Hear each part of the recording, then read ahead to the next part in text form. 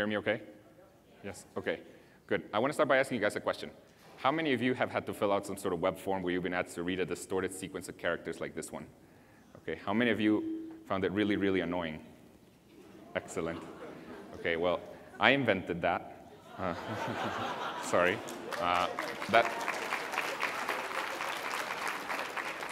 That thing is called a CAPTCHA, and the reason is there is to make sure that you, the entity filling out the form, are actually a human and not some sort of computer program that was written to submit the form millions and millions of times. And the reason it works is because humans, at least non-visually impaired humans, can read these characters, whereas computer programs can't do it as well yet. So for example, in the case of Ticketmaster, the reason you have to type these characters is to prevent scalpers from writing a program that can buy millions of tickets two at a time. Now, these are used all over the place. It turns out that approximately 200 million of these are typed every day by people around the world. Now, when I first heard this number, I was very proud of myself. I thought, look at the impact that my work has had. But then I started feeling bad, because the thing is, each time you type one of these, not only is it really annoying, but it also takes 10 seconds of your time.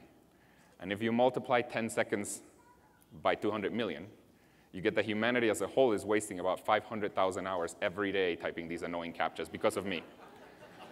So I started feeling bad, and then I started thinking, is there any way in which we can make good use of this time for something that is good for humanity? See, during those 10 seconds, while you're typing a CAPTCHA, your brain is doing something amazing. Your brain is doing something that computers cannot yet do. So the question is, can we get them to do something useful? Can we get people to do something useful while they're doing that? And the answer to that is yes, and this is what we're doing now, and you may not know this, but that nowadays, while you type a CAPTCHA, not only are you authenticating yourself as a human, but you're also helping us to digitize books. Okay, so let me explain how this works. There's a lot of projects out there trying to digitize books. So for example, the Internet Archive has one, Google has another one, where the idea is to take all of the books that have ever been written and then put them in digital form on the internet. Now, the way these digitization processes work is that first you start with a book, like a physical book thing. You've seen those things, right, like a book. Okay, so you start with a book, and then you scan it. Now, scanning a book is literally, it consists of taking a digital photograph of every page of the book. The next step in the process is that the computer needs to be able to decipher all of the words in these pictures of pages. Now, that's done using a technology called OCR, for optical character recognition. Now, the problem with OCR is that it's not perfect, especially for older books where the ink has faded. The computer cannot recognize about 30% of the words. So but humans can. So what we're doing now is we're taking all of the words that the computer cannot recognize in this book digitization process, and we're getting people to read them for us while they type a CAPTCHA on the internet. Okay, so next time you type a CAPTCHA, those words that you're typing are actually words that are coming directly from books that are being digitized, that the computer could not recognize, and we're getting people to read them for us while they type the CAPTCHA. Now, you may wonder, wait a second, if the computer does not know the answer for the thing, then how is it that it can tell whether you're a human or not? How is it that it can grade your answer? And the solution to this problem is, this is why we now give people two words. See, the idea is that one of the words is a word that we just got out of a book that the computer does not know what it is. The other word is a word that the computer has already digitized and it already knows the answer for. And then we give the user both words and we say, please type both. And we don't tell them which one's which. And if they type the correct answer for the one for which we already knew the answer, for the one for which the system already knew the answer, then we assume that the user is a human. And then we also get some confidence that they typed the other word correctly. And if we repeat this process to like 10 different people and they all agree on what the new word is, then we get one more word digitized with very high accuracy. Okay, so this is how this process works. It has been very successful. Today, this is digitizing approximately 100 million words a day, which is the equivalent of about 2 million books a year, all being digitized one word at a time by just people typing CAPTCHAs on the internet. Now, because we're doing so many words per day, and especially now that we're doing two randomly chosen English words right next to each other, funny things can happen. So for example, let me show you a few of the things that have happened. So we showed this word. This is the word Christians. There's nothing wrong with this word by itself. But if you put it along with another randomly chosen word, bad things can happen. So we showed this. Okay, but it's even worse because the particular website where we show this system is used in literally millions of websites. The particular website where we show this happened to be called the Embassy of the Kingdom of God. Oops. Here's another really bad one. A US politician, JohnEdwards.com. They stopped using the system that day. It was not good. And of course, there's not much we can do because you see, for one of the words, we don't actually know what it is. The system does not know what that word is. So there's just not much we can do to prevent this. So every day we just insult people left and right. And it's funny. Now, this is my favorite number of this project. This is 1.1 billion. This is the total number of distinct people that have ever helped us digitize at least one word out of a book through the system. It's about 15% of the world's population. So this is an extremely large-scale collaborative process where most people that are doing it are not actually aware of that they're doing it, but they're helping to digitize books all over the internet.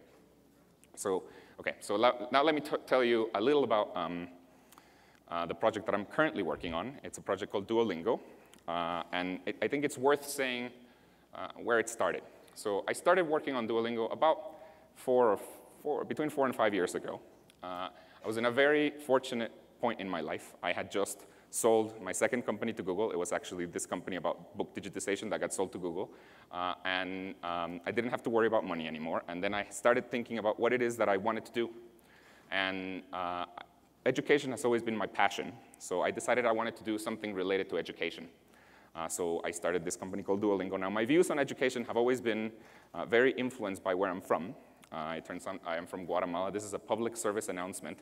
That is where Guatemala is. I have to say this in talks in the United States, that there's another important thing that is not where they keep the prisoners. That is called Guantanamo. It's not the same. So I'm from Guatemala. And now, if you don't know much about Guatemala, Guatemala is a very poor country. And a lot of people talk about education being something that brings equality to the different social classes. But I always thought of education as the complete opposite, as something that brought inequality to different social classes. Because what happens in practice is that the people who have a lot of money can buy themselves the best education in the world. They can go and study at Harvard, and because they have such a good education, they continue having money.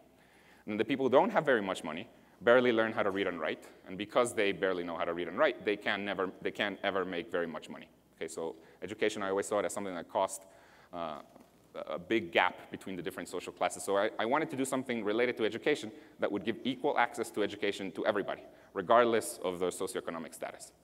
Now, education is very general. Thank you. Now, education is very general, so I decided to concentrate on one type of education, which is very big, and it is learning a new language. So it turns out there is about 1.2 billion people around the world learning a foreign language. Now, this is a very kind of interesting market because, see, out of these 1.2 billion people, the vast majority of them, 800 million of them, so 2/3 of the people that are learning a foreign language in the world satisfy 3 properties. First, the language they're learning is English. Second, the reason they're learning English is so that they can get a better job or a job at all. And third, they are of low socioeconomic status. Okay, so most people that are learning a language in the world are poor people that are trying to get out of poverty by learning English. That is the current status of the language learning market in the world. Now, ironically, most of the ways there are to learn a language, especially with software, are very expensive. This is what was the case 4 years ago. So for example, in the United States, there's a thing called Rosetta Stone. It costs between $500 and $1,000. In Latin America, there's a thing called Open English. It costs about $1,000. They have very funny commercials, but it costs about $1,000. And so this is the irony. It's most people that are trying to learn a language are trying to get out of poverty, but it somehow seems that you need $1,000 to get out of poverty. So it just makes no sense. So what I wanted to do is I wanted to make something that would teach people languages, but that was entirely free. And this is what we did with Duolingo. And we launched Duolingo. We started developing it about 4 years ago. We launched it almost exactly 3 years ago. And it has grown a lot. And today, Duolingo is actually the most popular way to learn languages in the world. In fact, so we have about 100 million users in total. In fact, there are more people learning a language in Duolingo in the United States than there are people in learning languages in the whole US public school system. So we have a lot of people learning languages. And people really like it. So for example, let me show you some of the things that people have said about Duolingo. So for example, this person said, in the past 2 days, they've learned more from Duolingo than Rosetta Stone in over a month of use. Again, Rosetta Stone costs over $1,000. or this other person.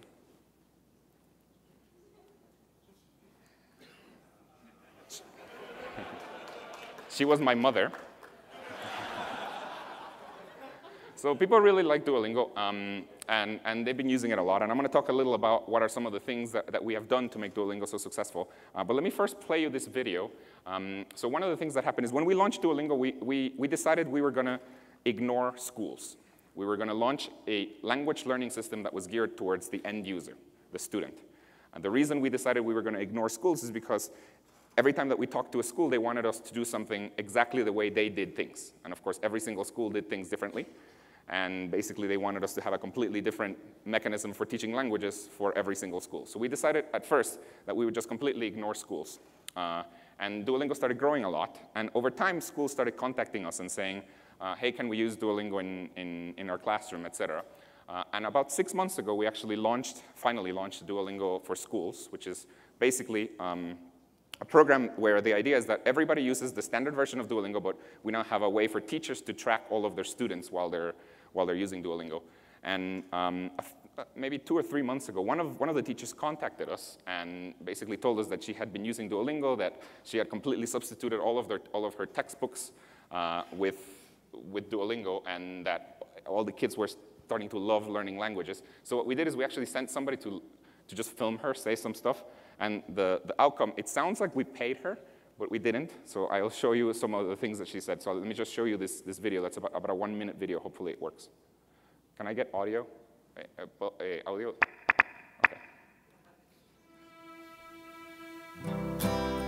Everything was so in pieces. So it's just like the way I learned French growing up. Like I learned in pieces, and if you miss something, well, too bad, and you just kind of kept going. That was the teacher-focused method of learning, not really very much dialogue or cooperative education going on. The whole philosophy has changed to make or allow for students to have more responsibility for their own subject development. I couldn't imagine someone trying to learn a language without experiencing Duolingo, because it is like nothing else. I have the entire school using Duolingo. I have seen grade 1s working at grades above their level. I have seen grade 8s who never wanted to do French and take Duolingo in their hands and become the most focused students I have ever seen. Textbooks, like looking at the board, like listening, it's not that fun, but we're actually doing something with our hand. Now that I realize the potential for learning in this way, I absolutely would not go back to textbook learning. Absolutely not. So that's the idea. So let me explain roughly how Duolingo works. So to do this, so this is what Duolingo used to look like. This is our previous version of Duolingo. So you can use Duolingo on the web or on an app. Most people using on an app. About 85% of the people use it on a mobile app. So this is what Duolingo used to look like. I used this old screenshot because it allows me to explain things a little better. But basically, the way you learn a language in Duolingo is that we split up the language into different units that we call skills. So for example, food is a skill. That's where you learn everything about food. So how to order in a restaurant, all the different names of foods, et cetera. Or plurals is another skill. That's where you learn how to pluralize words, et cetera. And the idea is that at the very beginning, only one skill is open. Only one skill is unlocked. And then you have to complete that skill to unlock other skills. So it really does feel like you're opening up a game tree, basically. It feels a lot like a game. And the idea is that each skill also has this strength bar associated to it. This measures how well you know words or concepts in that skill. So whenever you do something in Duolingo that is related to that skill and you do it correctly, that strength meter goes up. And whenever you do something incorrectly, that strength meter goes down. It's also the case that if you don't use Duolingo for a while, all the strength bars start going down naturally to model the fact that you're actually forgetting. But that is also something else that gets people to come back more often to use Duolingo, because their strength bars go down if they don't use it, so that keeps people coming back. And now, if that's not enough for people to come back, we actually have a lot of mechanisms to get people to come back. Another thing that we do is whenever somebody hasn't come back in a while, we send them our mascot crying. We've tested a lot about how to best get people to come back. It turns out the one thing we've discovered is that guilt is really a powerful motivator. We've even A/B tested how many tears this guy should have. And this is the winner. This is the guy that gets people to come back. Now, inside a lesson, the way Duolingo works is that you basically have to solve a lot of little tiny exercises. And in each exercise, it's both teaching you something and also trying to reinforce something you've already learned. And the idea is that you're always doing something active with it. So you may have to click on the image that is related to the word, or you may have to speak to the app and it tells you whether you said it correctly, etc. And if you do something correct, the strength bar at the top goes up. If you do something incorrect, the strength bar at the top goes down. And the idea is that you have to basically fill up that strength bar at the top to pass the lesson. Now that strength bar is actually pretty sophisticated. We use a lot of both basically we use a lot of psychological tricks to get people to get more addicted to learning. This is something that, I don't know if you know the guy. How many of you use Candy Crush here? Come on, you can admit it. Okay, if you've ever played Candy Crush, the idea is that you basically, it's a standard game of threes, it's called. You basically have to get 3 candies of the same type for something good to happen. It's a grid of candies, you got to get 3 candies of the same type for something good to happen. The idea is that whenever you do that, a new row comes at the top of candies. Now, it seems like this row at the top is completely random. And in fact, in previous games of 3, games very similar to Candy Crush, that row at the top of all the different candies was completely random. But the reason Candy Crush is one of the reasons why Candy Crush is so popular is because the row at the top is not actually random. It is in fact chosen specifically to make sure that you continue being addicted to the game. So it does things like it makes it easy to get things of 3, or sometimes it makes it easy, easy, hard, easy, easy, or easy, easy, seemingly hard, easy. It basically does these sequences of things to try to make you come back more often. We use very similar tricks with Duolingo to give you easier or harder exercises to keep you coming back. So the idea here is not to get you addicted to a game, but to get you addicted to learning. So we spent a lot of effort on that. And this is one of the reasons why Duolingo is so popular. Now, when we started with Duolingo, 2 of us started. It was me and my co-founder, who is a Swiss guy. We had no idea how to teach languages. In fact, we didn't know anything about how to teach languages. We had both learned languages. English is not my first language, and neither was his, so we had both learned English at a very young age, but we knew nothing about how to teach languages. So what we did is we started reading a lot of books about how to teach languages. Literally, we read French for Dummies, and we read a bunch of books, and what we were trying, of course, we're both computer scientists, so we're engineers, and what we didn't care much about philosophies of learning a language. They're very interesting and all, but we didn't care much. We just were trying to build a system to learn languages. So what we wanted to do is we wanted to find what is the best way to learn a language. Surely, by now, somebody should know what is the best way to learn a language. So we started finding books. One of the first ones that we read had a title something like The Best Method for Learning Languages. We read it, and it seemed very convincing about what the best method for learning a language was. So we were about to start implementing that method when we found another book that had a very similar title. It was something like, I don't know, the best language learning method or something, very similar title. We read it, but it had a completely different way that also claimed to be the best way to learn a language. And then we were confused, and it really seemed like all of these language learning books really seemed like the books on diets. If you've ever seen them, they all contradict each other about what is the best way to diet. Some of them say you should only eat meat. Some of them say you should never eat meat. It was the same thing with language learning books. So what we decided to do is we took what we could out of all of these books and then put out a system. But then we realized that we were in a unique position, which is that we had a lot of users, and we could start trying to actually figure out what the best way to learn a language is with our users. So this is what we do now. So nowadays, what we do is, if we want to figure out, for example, whether we should teach you plurals a little earlier or a little later, we just do an experiment. So for example, in this case, the idea would be for the next 50,000 people that sign up to Duolingo, it takes about 6 hours to get 50,000 new users on Duolingo. So for the next 50,000 people that sign up, to half of them, we're going to teach them plurals a little earlier. The other half, we're going to teach them plurals a little later. And then we're going to measure which ones learn better. So which ones make less mistakes, which ones come back more often, et cetera. And then once and for all, we can figure out, it turns out it is better to teach plurals a little earlier. And this is just an example of one thing we do, but we do this all over the place. So every day, Duolingo is actually getting better. And if you use Duolingo, your version of Duolingo will probably be a little different than somebody else's version of Duolingo, because we're likely running an A/B test on you, trying to figure out what is the best way to teach a language. And this has been really successful. The City University of New York did a study on Duolingo, and they found that if you use 34 hours, Duolingo for 34 hours, you learn the equivalent of 1 semester of university, which usually takes a lot longer than 34 hours. And this is all because we use the data from millions of people to try to figure out what is the best way to teach a language. Now, the last thing I want to mention is this. This is a new project that we launched, it's about 6 months ago. We launched this project.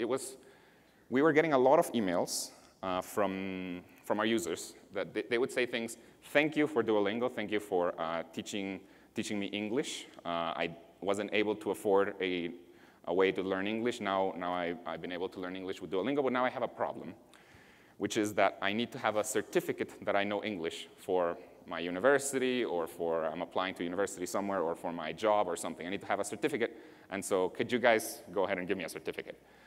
So we were getting a lot of these emails, and then we started kind of figuring out how this whole English language certification market was working. And what we discovered was really crazy, and I kind of knew this already, but I didn't realize how crazy it was. So here's the deal. If you do not know, if English is not your first language, but you do know English, and you want to certify it, it's useful for all kinds of reasons. For example, to apply for admission in a university in an English-speaking country, you have to certify that you know English. Or for jobs at multinational corporations, et cetera, you have to certify that you know English. Now, the way people certify that they know English is really crazy. Basically, you have to take a standardized test. There are many of these. One of them is called the TOEFL, if you've ever heard of it. But there are many others. There's another one called the IELTS. There's a few of these. But they all cost, they all operate in very much the same way. They all cost about $250. So it costs about $250 to take this test. I don't understand why it costs $250 to take a test, because really it costs about $10 for the company to actually administer the test. But it costs about $250 to take this test. Not only that, the way you take this test is you have to go to a testing center, like a special testing center. Much like if you've ever taken the SAT, you have to go to a special testing center to take the test. Now, this sounds a little painful. You have to go somewhere to take a test. That's who wants to do that? But it's even worse because these testing centers only exist in big cities. So if you don't live in a big city and you want to certify that you know English, not only do you have to pay $250, which is quite a bit of money for people in many non-English speaking countries, but also you have to travel somewhere to take the test. And this actually, I had kind of forgotten that this happened to me. I mean, I did remember, but I kind of forgotten. This actually happened to me when I was applying for admission to university in the United States. I grew up in Guatemala. I had to take a test. I had to take the TOEFL to certify that I knew English. It turns out that they ran out of seats for the TOEFL in my country for that year. So I had to fly to the neighboring country of El Salvador to take my test. In the end, the whole thing required a flight, about $1,000 of investment because of paying for the flight, et cetera, and about 8 weeks of preparation for, had to do the reservation, et cetera. So this right there, we thought was ridiculous, especially because it essentially prevents many people with low resources from applying for certain jobs or from applying for certain universities, et cetera. So we decided to do something about it. So we launched, about 9 months ago, we launched a certification program that is called the Duolingo Test Center, where the idea is that you can download an app to take a test to certify that you know English. Now, there are 2 complications for this. The first complication is that we have to make sure that you're not cheating. So this is why people have to go to testing centers whenever they're taking a standardized test. They have to go to a testing center to make sure that, 2 things, to make sure that you are actually you, and you then send your cousin who actually knows English, and the other thing you have to certify is that you did not receive help. So we have to certify these 2 things, and this is why testing centers exist. But the way we actually got around this problem, we ended up solving this problem. The way we solved this problem is that in the app where you're taking the test, you can take our test from home, anywhere. In the app where you're taking the test, we actually turn on the front-facing camera and the microphone, and we record you taking the test. So we record everything, and then we record anybody who's saying anything to you. We record your face, et cetera. And then later, an actual human verifies the video recording of you taking the test. So that way we can certify that you actually are you, and also that you did not receive help. So at the end, you receive a certificate. That's the first hurdle we had to solve. The second hurdle we've had to solve is trying to make sure that this test is actually accepted by institutions all over the world. That's what we're working on right now. So far, the Duolingo Test Center scores are accepted by a few departments at Harvard, a few departments at Carnegie Mellon University, and in the next year, about 12 major universities in the United States are going to start accepting this in lieu of the TOEFL. And the hope is that in 3 or 4 years, you're not going to have to pay $250 to certify that you know English. You'll be able to do it at home just from an app. So that's the other project that we're working on. And that's all I wanted to say, I think. That's it. Thank you. I'm done.